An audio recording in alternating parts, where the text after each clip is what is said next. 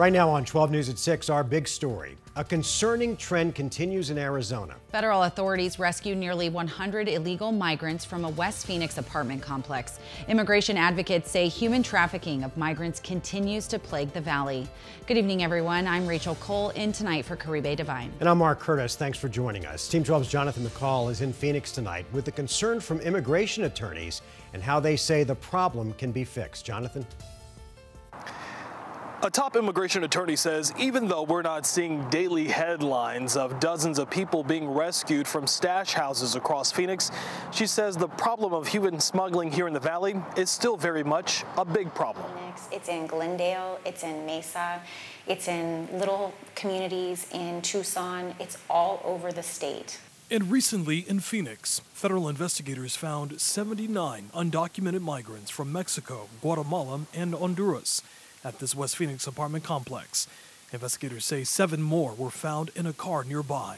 We have smart traffickers who are here in the U.S. who know to move people from house to house, and it is a moving target for law enforcement. It's a problem immigration attorney Hillary Walsh says that she sees each and every day, and it's only getting worse. She says migrants typically pay tens of thousands of dollars to get to the country.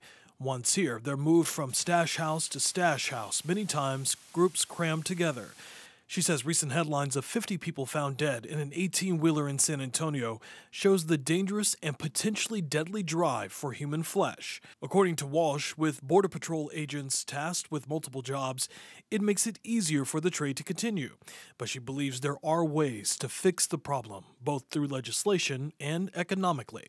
Speeding up the process with which we accept and approve or deny work authorization applications. So if you want a visa because you want to come to the United States to work, why is it taking upwards of 1.5 to 2 years? Walsh says for many migrants, the rescues come as a double-edged sword, saved from the deplorable conditions of a stash house, but also facing the looming threat of returning back to their native country.